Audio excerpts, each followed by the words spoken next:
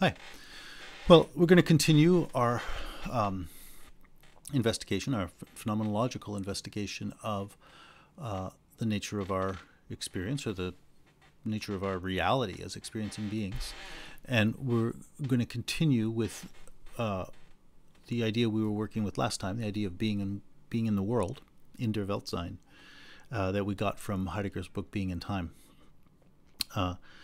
This time around, what I want to focus on a little bit is the question, who are you, or who am I? The who. And to do that, we're going to begin where we left off last time by looking at the nature of things. But also last time we were looking at a couple of images, and to get started, I want to just remind you of the images we looked at. We looked at the Manet painting of the server at the Folies Bergère, and I wanted I want you to look at another one that I talk about quite a bit in Sites of Exposure that is somewhat similar in the way it works, and that is a painting often called Las Meninas by Diego Velázquez. And the thing that's striking about these works is that in each case, whether it's the server at the bar, or whether it's the painter in the house, in the palace of Philip, King Philip of Spain, in either case, that person is looking at you, and so these paintings draw your attention to the fact that you're looking at them. It's almost like they say, "I know you're looking at me." So what they do is they draw your attention to the fact that what you are seeing is your perspective. So these paintings really stand out because their very character is to single you out like that. But basically, we could say the same thing about any realistic painting, right? If you look at this painting, I really like for a variety of reasons. Frederick Edwin Church's painting, "The Heart of the Andes." This, it's a painting of mountains and trees and clouds and so on in the mountains in South America. It's obviously, a realistic painting of a natural landscape, but so it's not somebody's eyes staring at you. It's just nature, and it's kind of indifferent, to you. But the thing that's interesting is that this is also your perspective, right? This is the mountain and that valley as seen from a certain spot, a certain person's position. This is what this would look like to someone. And if you were standing in a different position, it would look different. So one of the things that's interesting about the Manet painting and the Las Meninas painting is that those paintings kind of say, "Notice, this is your perspective." Well, this painting, the church painting of the Heart of the Andes, doesn't so much say that, but it remains nonetheless true, right? On the one hand, you could say, yes, this is a painting of a mountain, but on the other hand, if you're going to be accurate, you have to say this is the painting of a perspective. So this image just as much portrays an act of experiencing and a particular experience of subjectivity as it does portray a certain objective state of affairs. Now, let me read something from Sites of Exposure about that point. Right, so this is from page 18. So it's going to say the same thing that I just said, but I just want you to hear it in the words of the book. So page 18, the paragraph that begins halfway down the page. In addition, then, to teaching us to distinguish being a subject from being an object, Las Meninas also alerts us to something about our own perceiving. In considering an appearance, one is always considering an appearance to someone or an appearance for someone. We can thus describe the determinate features of the appearance, its objective features, so to speak. But we can also describe the perspective for which it is an appearance, right? We can describe the stance of subjectivity that's implied in such an appearing. So we could do this with a portrait of a person. We can do it with the picture of the mountain and so on. It's both a portrayal of the mountain and it is the portrayal of a point of view, right? Now here's the point. And we can equally do that with respect to what appears to us in our ongoing experience. That's the crucial point. So in the same way that from a painted appearance, you can ask, what is the stance of subjectivity that's being portrayed here? How we can read back from how it appears to the perspective to which it is appearing. Well, that's equally true of the way things appear in your ongoing experience. You don't have to go to a painting for that. So in any situation you're in, something is appearing, and it's appearing in a particular way, and we can describe how it's appearing, and in so doing, we're describing actually a perspective, right? We can ask, who are you such that reality appears to you this way? So we will read back subjectivity from how things appear. Now I'm going to say more about that in a minute, but I want to read two more quotations. One more from Sites of Exposure. I'll just read them quickly, and then one from Being in Time, and then I'll describe or explain them. But this one's from the bottom of page 20, the last two lines. The ongoing fact of my experience only is the experience of all the many determinacies that constitute the world beyond me. In fact, I'll say something about that before I read the Heidegger, right? So the point is, and I think I said this last time around, like you were born and you started experiencing, and that's what's been going on ever since. It's never stopped, and you've never done anything else. There isn't any other little room you can go inhabit where you shut down experiencing for a while and you just are yourself, right? Experiencing is always happening. Appearing is always happening. Being appeared to is always happening.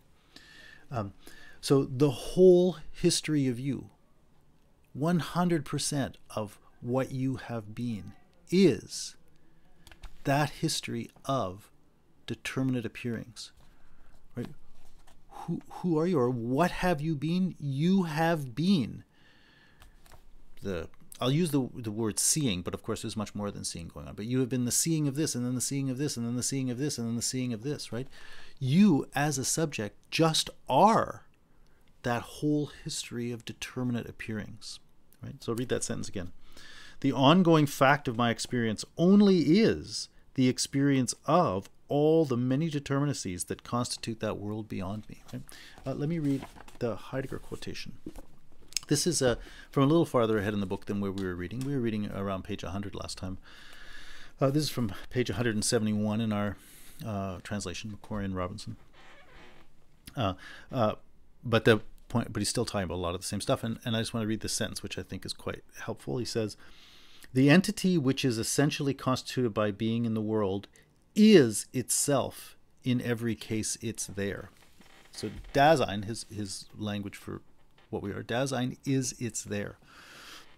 Seems to me that says much the same thing as the thing I just said based on that quotation from Sites of Exposure. So I'm just going to go and elaborate on that a bit, explain that a bit.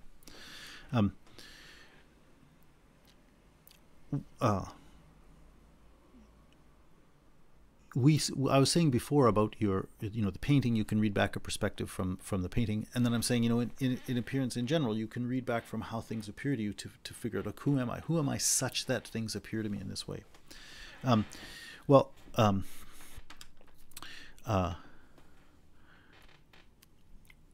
As I said last time, and as I alluded to quickly a minute ago, appearing is much more than visual display, right? A lot more goes on in appearing, a lot more goes on in experiencing than just visual stimulation, right? Of course, there's also sound and all the rest, but there's so much more, right? There's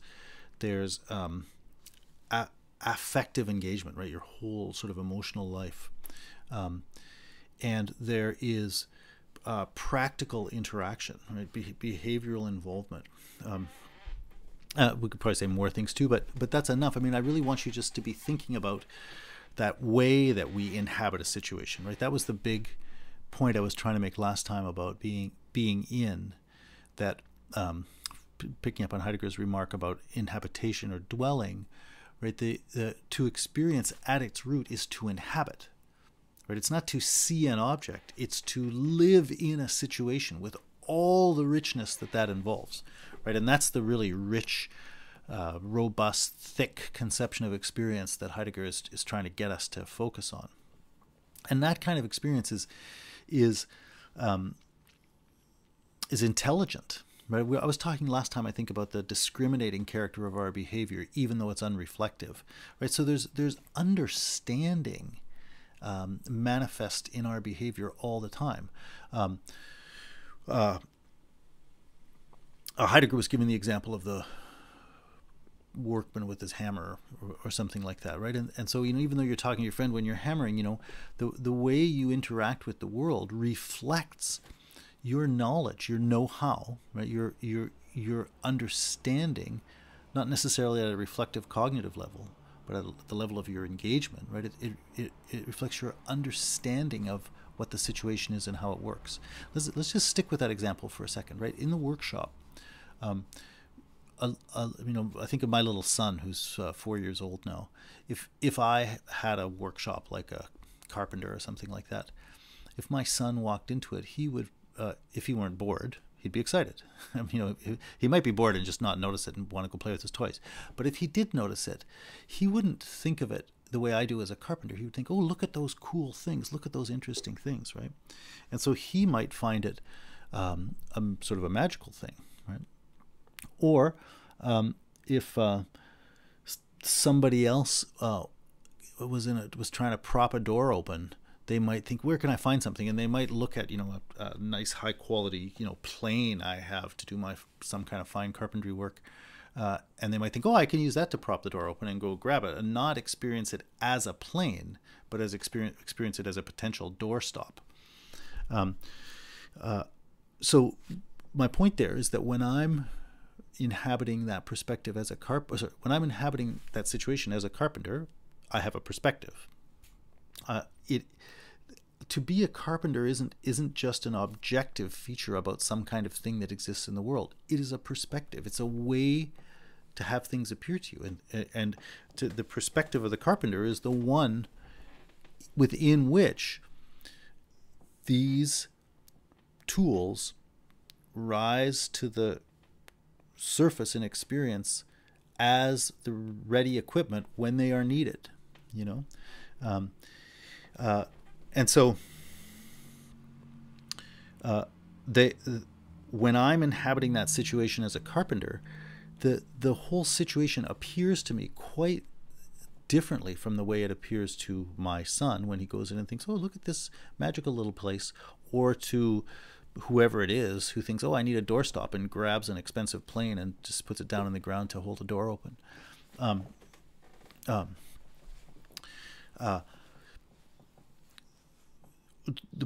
each case, my son might have seen that plane, the person grabbing it might see it, or I might pick it up to use it. In each case, in a certain sense, you would say the same thing was there. But even if we accept that description as correct, that thing appeared in quite radically different ways in those three cases, right? And so the how of its appearing is a reflection of who you are, right? Basically how you're taking it up, how you're open to seeing what the world could be or what the world might be.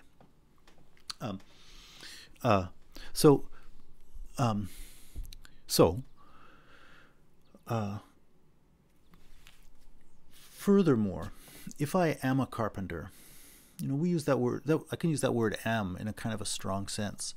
In the Republic, Socrates is talking with Plato's brothers Glaucon and Adeimantus about where cities come from and what would make a city just, and they're talking about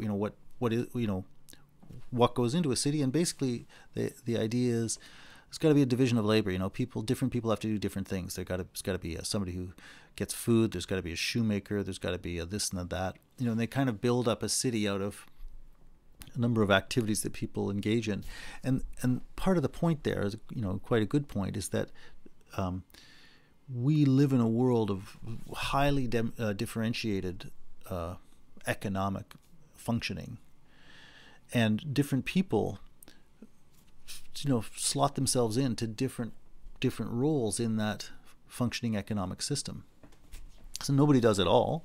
We all do, this thing. We all do this piece or that piece of the large game of how the economic system of the society as a whole works. And pretty much any person is going to do one thing. Every now and then somebody does two things. Every now and then somebody does no meaningful things. But usually you're going to do one thing. You're either a store clerk, or you're a nurse, or you're a teacher, or you're a truck driver, or you're a lawyer, right? But you end up picking basically your thing that you do, and that actually in a significant way becomes your life, right? I mean, you have other things too. You have your friends and you do stuff beyond that. But the thing I want to get at is that job you take on isn't just a one-off thing. It's the thing you do day after day, and it becomes a kind of defining feature of who you are, such that you will say to people, "I am a lawyer," if you're a lawyer. So when I'm talking about the perspective of the carpenter or whatever, whichever one we're going to pick, the thing I also want you to think about is that when I say that how the way the situation appears is sort of reflecting who you are, generally speaking, that's also not just an instantaneous or momentary thing, right? In a significant way, it's also for those things that are the important things we do, it's really reflecting how we have made a home in the world, going back to that notion of inhabitation. The things we do in that deep sense of our defining activities, our life activities, are ways of making a kind of inhabitation in the world. And so in that sense, it's not surprising that they reflect us, right? How the world appears to us is the flip side of how we have come to make sense of ourselves as participants in the world. And so that means who we are as experiencing subjects is sort of both embodied in and reflected in things as they appear to us. Let me just quickly look at a couple more examples just to think about that. There's a famous altarpiece. It's called the Maraude altarpiece by the workshop of Robert Campin. And I want to just look at the right panel of that. I'm not going to study it in any deep artistic sense, but the right panel has this guy who's working in, and I just want you, it's got these great pictures of this guy and his tools. So there you have the very kind of person I've been talking about, and I don't think this painting particularly puts on display the thing I'm talking about, but based on what I've been saying, you can sort of see it in relationship to this image, which you can see how that guy would actually kind of feel at home in his tools. And in an interesting way, if you took the organic body out of there and just took a picture of the tools there that are sitting on the table, in a sense you could say that's a portrait of him. And he might even recognize it as a portrait of him, right? You might see that and think, oh yeah, that's my life. There's a painting by Van Gogh of some shoes, and I guess what I want you to think of here is, if you remember, let's go back for a second to that Jeff Wall, the view from an apartment. And I talked a fair bit about the woman who's sitting on the couch, just sort of slumped there, right? Not really paying attention to anything. But, think about what it's like to feel at home there. If that really were a home, and it probably is, just some staged thing. I don't know the story of how Jeff Wall made that picture, but presumably it's staged. But let's just say it really is someone's apartment. Well, then that person who's sitting there has probably sat on that couch or futon, whatever it is, 496 times, or more likely, 2,950 times. And she's used to those cushions. She's used to the stuff all around her. she feels at home there because all of that stuff kind of reflects her. And as I said yesterday, like even you might think it's a bit messy, but that's kind of how people live their houses, because they have things kind of in the form that's relevant to their lives. And so again, if you think of these shoes, it's interesting that they don't look new by any means. And yet if you think of shoes of your own that you use a lot, at least a lot of people are quite happy. Like they think, oh, this is my favorite pair of shoes. And they're quite happy to keep wearing their old worn out Blundstones or their Doc Martens or whatever kind of shoes they are. Well, what are those running shoes called? Chuck Taylors? Is that what it is? Anyway, whatever they're called, or Vans. You know, you have your ones that you've used for maybe a few years, and they may be worn, they may be ripped, they may have stains on them, and yet you love to put them on because you really feel at home in them. And you might like new shoes too. That's great. And at some point, you might throw out shoes when they really get too worn out. But the thing that's interesting is, I think for most people, you got to go pretty far down that path for things to be worn out. And the point at which you would keep wearing shoes, I say you, I mean the average person. The point at which the average person would keep wearing shoes before throwing them out and think, yeah, these are still good and usable, is well past the point that generally they would be able to be sold in a store. Nobody else would want them. Anybody else would look at them and think those are worn out. But your own shoes, even when they're in that state, can often be, quite welcome, quite familiar. And it's shoes. It could also be, a shirt, a pair of pants, something like that, hat, coat. So the thing that I'm trying to get at there is that the tools of the woodworking guy in the mirrored altarpiece, or the shoes in the Van Gogh painting,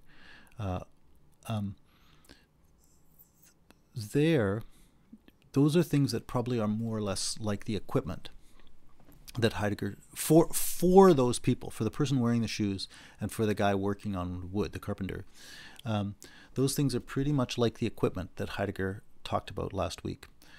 They're things that they're the things we turn to allow us to carry out our tasks.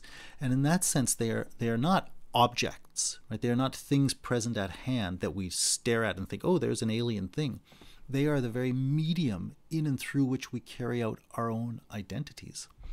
And so those things, the way they appear in our experience is reflective of how we are inhabiting a world, of who we are. And the interesting thing is, they don't appear as visual objects. They appear generally as inconspicuous, hidden realities that are not even noticed by the person using them, right? Their appearing is such that they disappear. They appear as what falls out of explicit perception to allow something else to appear, right? Again, the words that the woman was reading in the magazine, obviously she has a visual experience of them, and yet they don't appear as words as such. The words on the page that she has a visual relationship to recede in her experience so that the things they're expressing can appear to her, right? So it's interesting then that these things that constitute the very fabric of our active engagement with the world, or our equipment, as Heidegger says, appears, but it appears as the rich determinate structure of readiness that is available to allow us to carry out our tasks. And so it appears as inconspicuously. It appears in such a way that we don't notice it. It appears sort of disappearingly.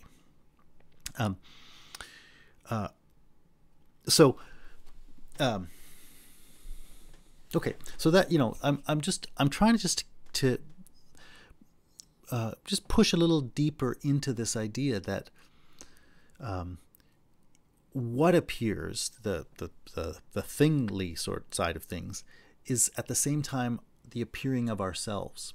That the who I am and the what it is appear together, which is another way or which is a way of explaining what Heidegger means when he says Dasein is it's there. Right? The reality into which you are thrown isn't some alien thing.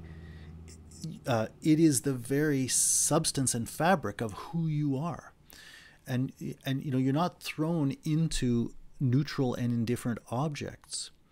You're thrown meaningfully into a setting and into a situation where the very identities of the things that make up that situation is reflective of your perspective, of how you are relating to things, of how you are open to things. Going back again to the carpenter, me as a carpenter, my son, and the person who uses the plane as a doorstop. The putatively the same thing, the plane, is really seen as three different things by those three different people. Okay, so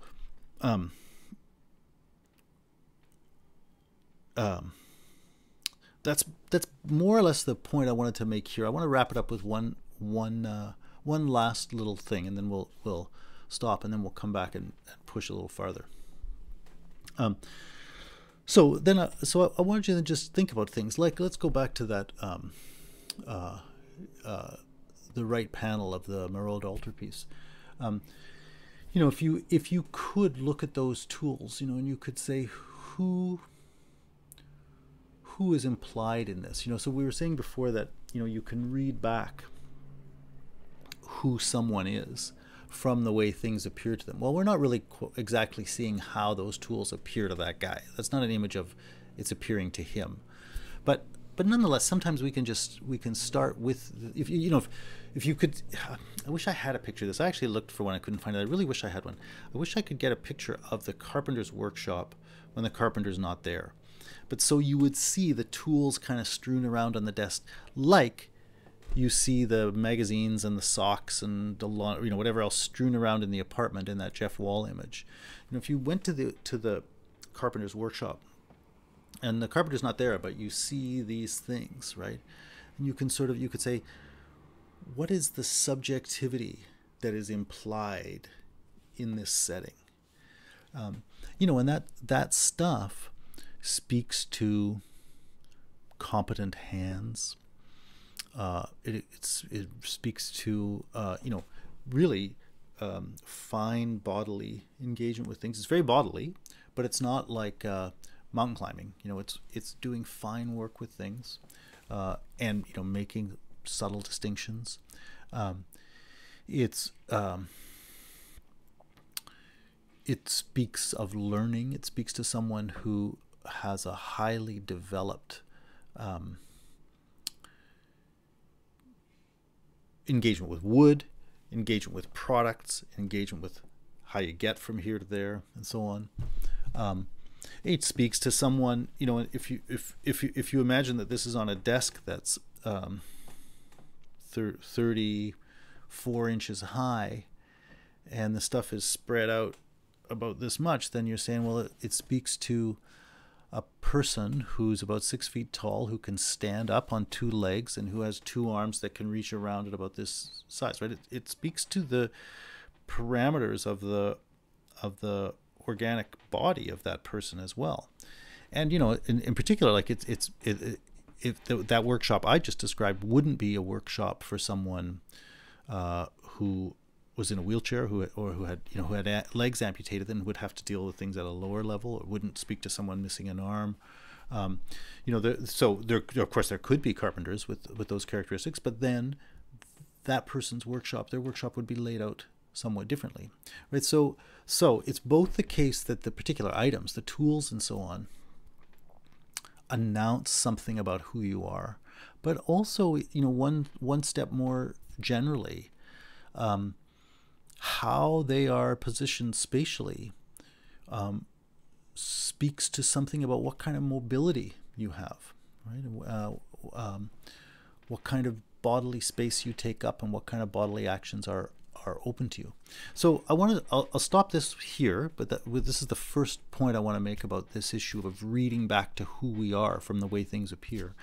I wanted to just explore essentially the tools of the workman, roughly, that Heidegger had been describing in when he talked about equipment in section 15. I wanted to explore that a little bit more and think about how we would go back from tools and so on. I'm going to read one more short quotation just then to get us to think about things. And this is again from Sites of Exposure. It's on page 31. It starts on line 14.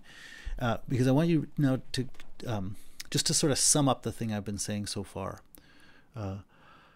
We talked about things last time, and I was carrying on talking about things this time. And what I'm really trying to get at then is that in things, as they appear to us, our meaningful ways of inhabiting the world are articulated.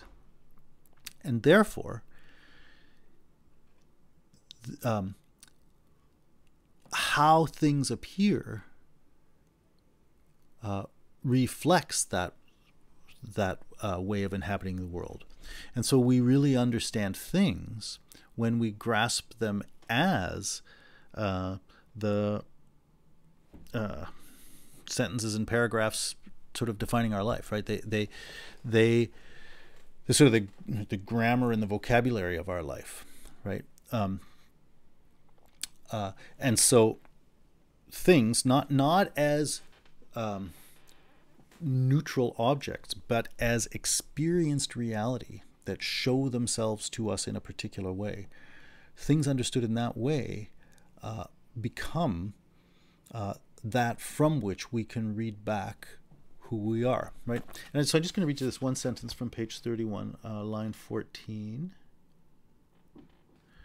It says, I say here, the thing then will not be understood when it is taken in abstraction from its role in articulating the lives of persons. There's more to that sentence. I'm not going to read the further part of it, although when you read the book, you'll see the importance of the other side. But I just wanted to bring out that aspect, right? That the very reality of things, precisely because our experience is a matter of being in, of inhabitation, because of that, the very reality of things is that they are the determinate ways that our lives are articulated. And so that's what we want to pick up on. So I was sort of using the carpenter's tools as a way into thinking about that, and the shoes and the living room setting in the Jeff Wall picture and so on. I want to take a break there and then come back next time and look at a few more specific things, and in order to ask, okay, what do these things tell us about who we are?